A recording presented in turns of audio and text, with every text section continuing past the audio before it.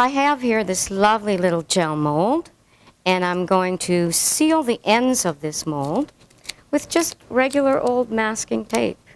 Mind you, it has been wiped down with ethanol. So we're going to push down just like a Christmas present. We're going to push the ends down and push to make sure that when we pour our agarose in here, that it doesn't leak. And we'll do the same thing to the other end. So that should do it. Now, a lot of people put their comb in after they pour their gel, but frankly, I've never seen any difference. I've never seen, for me, any bubbling around the teeth of this comb. So I just usually put the comb in immediately. Now, we're going to make the regular agarose gel. So I'm just going to move this out of the way for a minute. And I have here in this little weigh boat about 0.32 grams of regular agarose. You can't really see it. It's very pale, and there's not a lot of it because I'm making a 0.8% regular agarose gel. So I have here a 250 milliliter Erlenmeyer flask. I'm going to pour in the agarose into this Erlenmeyer flask. And I have my 1 times tris borate EDTA buffer that I'm going to put into the flask. And I'm also going to wash out the weigh boat with the buffer because, of course, some of the agarose has stuck to the weigh boat. There we go. We have to melt that agarose, so we're going to take it to a microwave. We're going to microwave it on high for about 40 seconds till it boils, and then we're going to come back and pour the gel. Okay, so we've melted the agarose in the microwave, let it come to a boil, and now we're going to let it cool down, and we're going to put a magnetic stir bar that's been sterilized into this flask, and then we're going to turn the stir plate onto its lowest, lowest setting, and it takes 2 or 3 minutes for that to cool down. And while it's cooling down, we're going to set the pipette. We're going to put in 64 microliters of loading dye.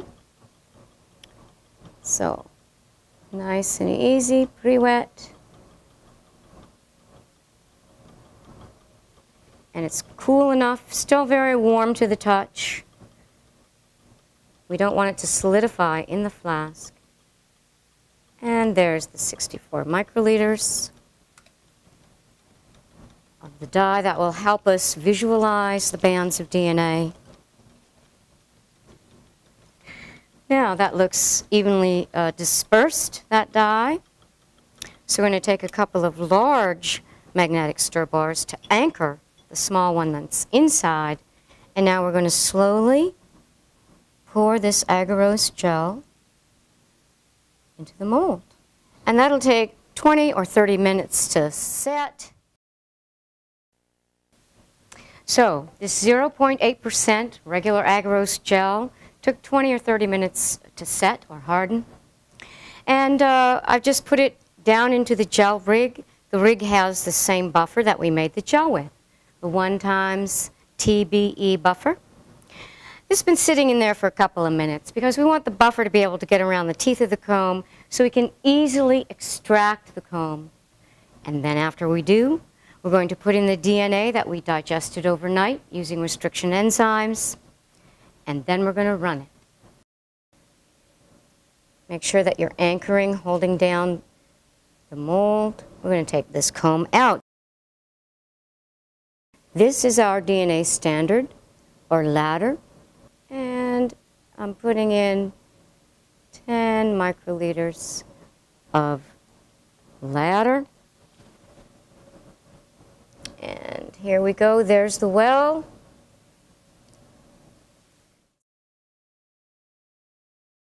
Nice and slow into the well and down into the second stop. There. And release the micropipette plunger. And now we're going to get a fresh tip for every sample. This DNA was digested with only one enzyme. So we know where this enzyme cleaves the DNA. This enzyme is PST1. And we're going to load that into the second well.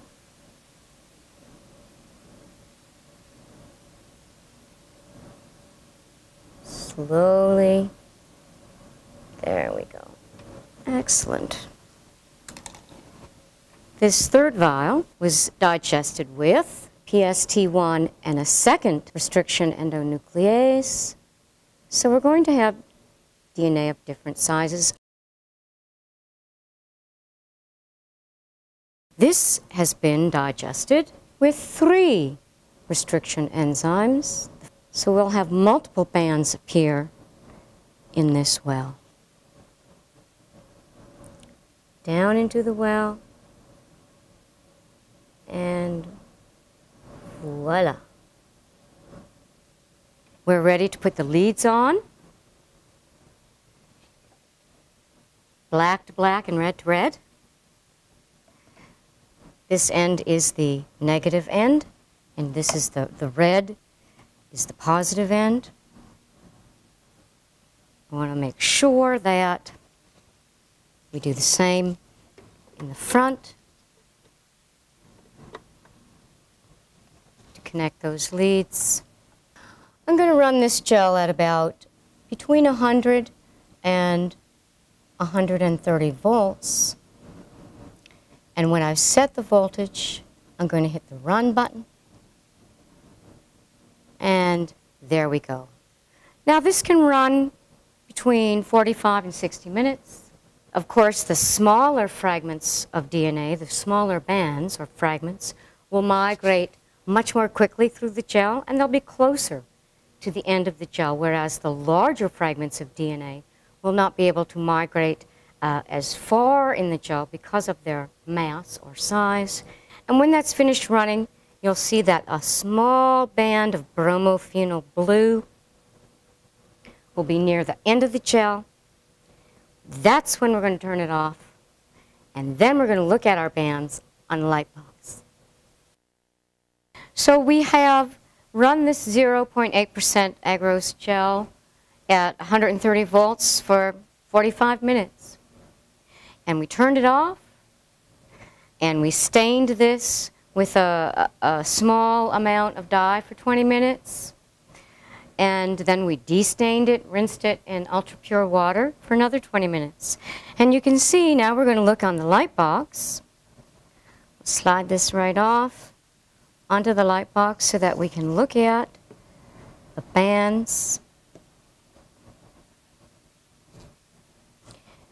And you can see here was our DNA ladder, the standards of known sizes. And look at the banding patterns that we have with these different enzymes, the banding patterns of DNA. So we can now tell the sizes, the unknown sizes of DNA by comparing to the standards. And this is very helpful to have, very important information to help characterize any novel DNA that we may be examining.